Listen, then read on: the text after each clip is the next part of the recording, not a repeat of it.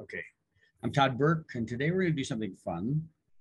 It's going to start with some learning. If you're like me and you saw the movie The Martian, there's a scene in there where the hero of the story has to figure out how to communicate back to Earth, and there's only a camera, and all the camera can do is turn.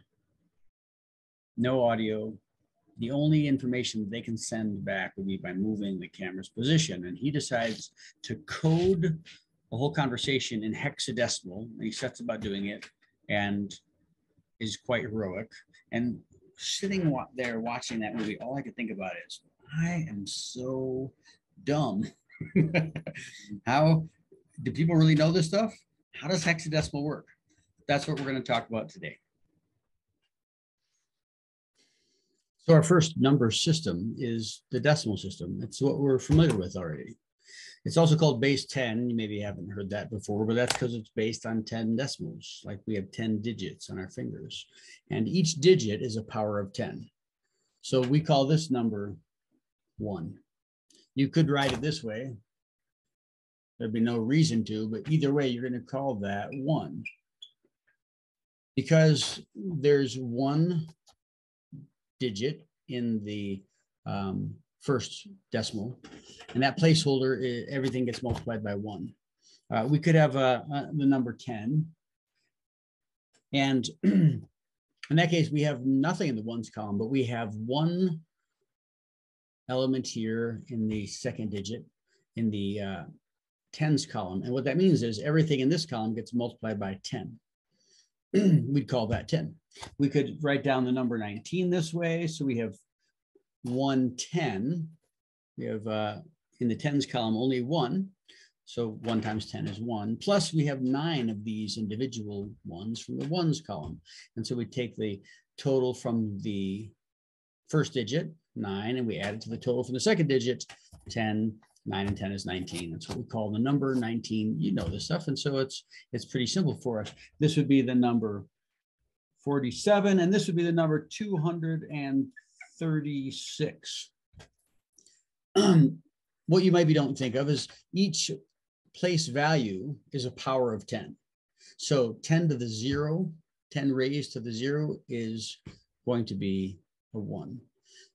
10 to the 1, to the first power is 10. 10 to the second power is 100. And so these are the powers of 10, and they make up our place values in our decimal system, our base 10 system. Very simple. Those same rules, though, apply to other number systems. Okay, well, the name of this talk is number systems because there's lots of number systems. This is just what's familiar to us. So I want to talk about this number system. Binary here is what computers use. Computers have electric circuits that can either be on or off, only 2 states, which is what binary means. This number system is the one that all computers are based on. Underneath the language Java or JavaScript or whatever, the very base level, it's all a matter of ones and zeros because that means either on or off to an electronic device like a computer. So they use what we call base 2. Now, the place values in base 2 are based on the number 2. And so they're based on the powers of 2. In the first column, 2 to the 0 is a 1. So all of your ones would go here. 2 to the 0, 2 to the 1 power would be a 2. 2 squared would be 4.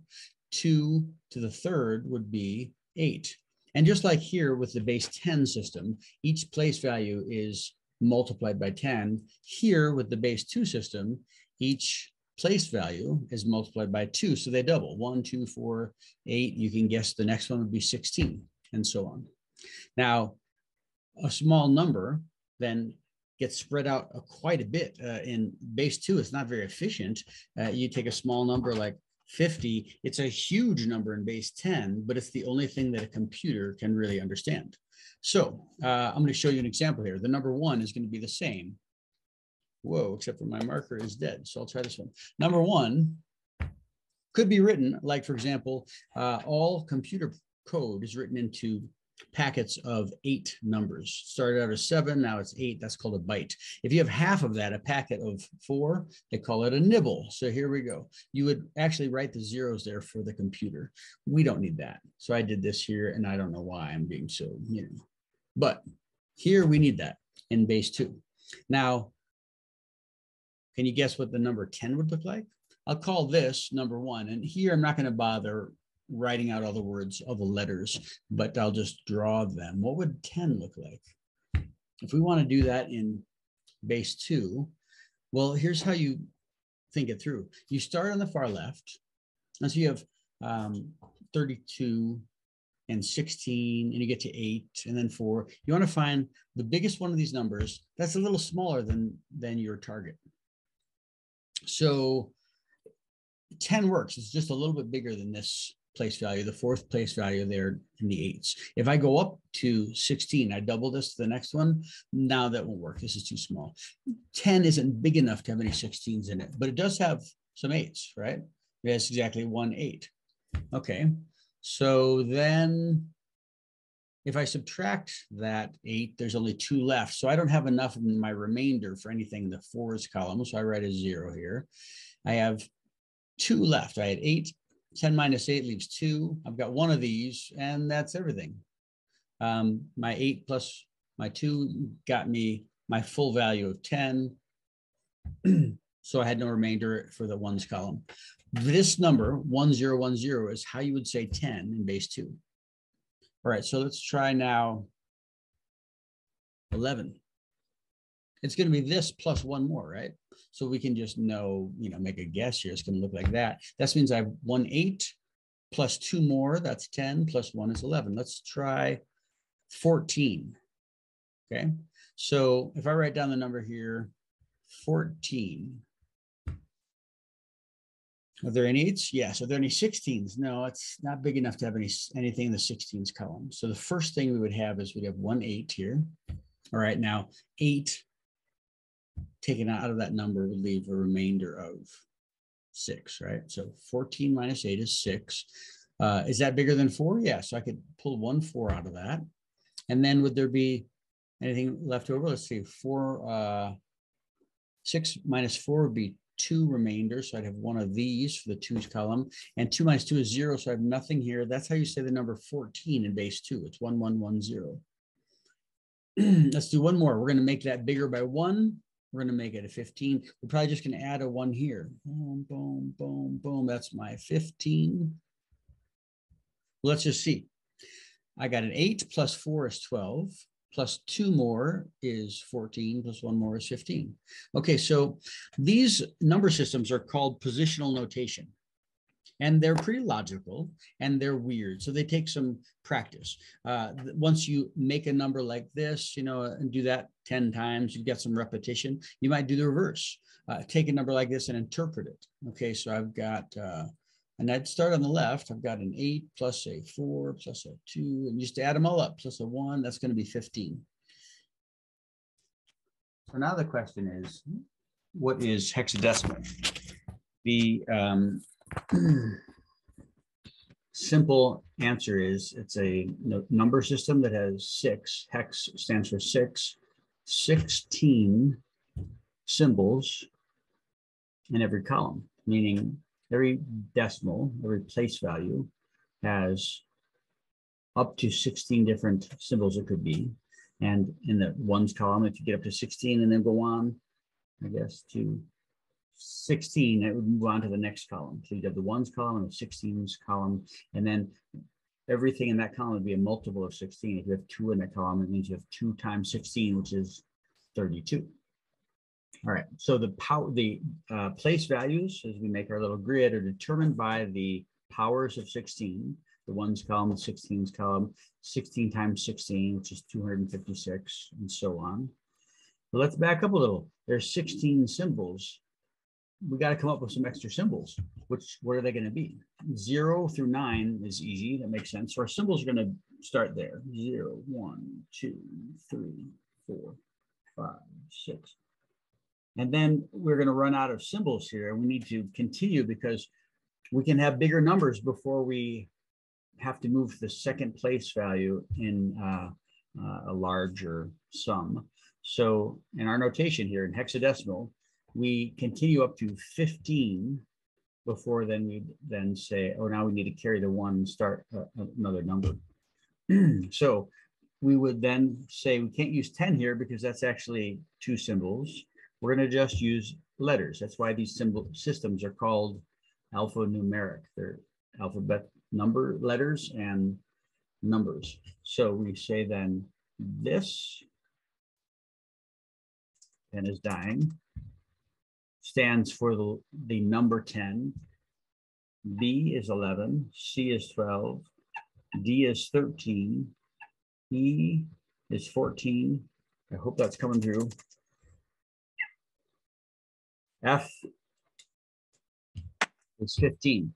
So we're going to say then we have a number system that starts with, let me do this, the ones column. The ones column. And then that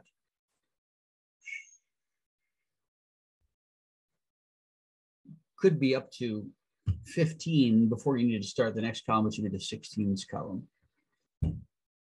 So then we would have the second place value be multiples of 16. If you say that each one of these will be a power of 16, 16 times 16 will be 256. That's a little bit hard to read. 256. And the last column will be 1,536. 1,536. Okay, so let's say that we have the number 1,537.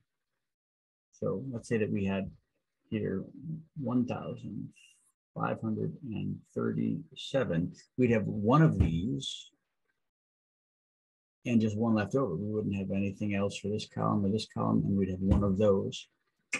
That's what in hexadecimal, the number 1,537 that we would use in our decimal system. That's how you would write it in the hexadecimal system. So let's take another one.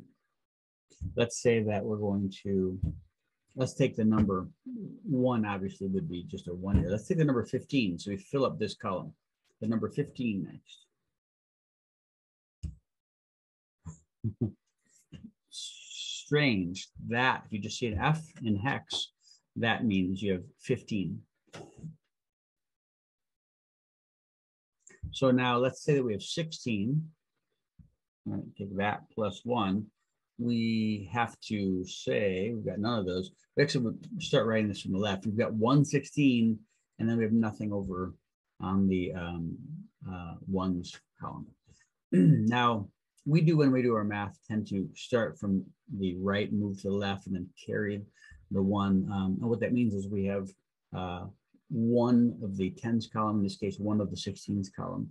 So typically when you're trying to convert and learn a new number system, it's helpful to go from the left to the right. So we'd say first, do we have any 16s? Yes. Is there anything left over? No. So 1, 0 is how in hexadecimal we write the number 16. Let's take the number 512.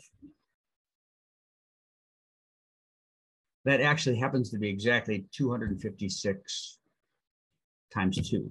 So what that means is we have 2 of these in that column and nothing left over.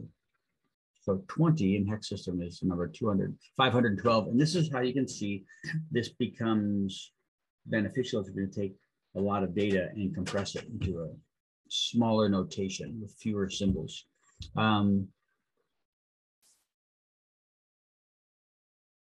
Let's say we add to that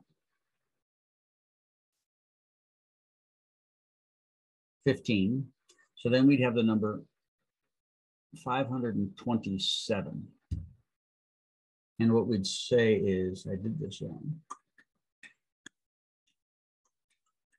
I was talking and I think I did something wrong. Did you catch my mistake? This is the 16s column, and 512 is twice 256. So we'd have 2 of these and nothing left over. So there's our 512. Now to do this number, 527, we'd have 2 of these 256s and a remainder of 15. So we don't have anything left for the 16s column, and we have 15 for the ones column. So this number, 527 in hexadecimal, is 20F. 2 in the 256th column, 0 in the 16th place, and F in the ones place, 20F. Okay, this is the ASCII table, your new best friend. It's basically a cheat sheet. It has all the information you need to move things from our number system into hex, or from hexadecimal system into a number you can understand. And there's a third system there. You can see the categories at the top left of the corner are decimal, hex, and then char, which is character. And that is a more complex communication system. That has basically all the numbers. It then has, not all the numbers, has numbers. It has letters, both capital letters and lowercase letters. And then it has a bunch of punctuation. So you can do a whole lot of complex communication. It's a pretty sophisticated language with 127 symbols, and you can shorten it all into hex. So for starters, let's review a little bit. Hex has 16 symbols, 0 through F. If you look at the top left, the corner in that of the table, in that first column, both the purple system are decimal numbers that go from 0 to 127. Both that symbol or that column and the red one next to it, which is hexadecimal, they both start with 0 and they go through the symbols 1, 2, 3, 4, 5, 6, 7, 8, 9. And then the hex column, the second column in red, continues. So when we hit number 10, it says capital A, which is the hex symbol for 10, all the way through F, the hex symbol for 15. So it is familiar. It's consistent with what I just told you. The Green's language there is just a communication system, and we can translate it into hex as well, and back, and vice versa, by going from the red column to the green column, or from the green column to the red column. So let's just try that real fast. Let's say we're going to say my name, Todd. You'd want to go to the section, and right there, you're going to see in, I guess, the green character column, you're going to see down below the S. S is highlighted as a row in gray, and right below it is T, and those are capital letters. So you have capital T, and you'll see that the number is 54. That's capital T for my name. And then you can find that to say the rest of my name, Todd, T-O-D-D, the O is going to be 6F. And that's a lowercase o. And the D's are going to be 64. And now you've taken my name and translated it into hex pretty fast without doing any calculations using the ASCII table. So that's simple. And now that you've got it in your hands, we want to give you a chance to play around. We're going to get you in groups moving around the building on a scavenger hunt, and each group has its own set of directions, color-coded. You want to make sure that if you see someone else's clue, don't mess with them, because at the end, as long as you can find your way from clue to clue and to the end of the scavenger hunt, you will be rewarded with great riches today. So enjoy that, work hard, help each other out. You want to translate each clue, it's written in hex, into that character row in green so that you can understand it. And then that will be the clue to find the next. That'll be the directions to find the next clue. Translate that again into the green column so you can understand it. And when you're done, you'll end up with rewards beyond your wildest dreams. Good luck.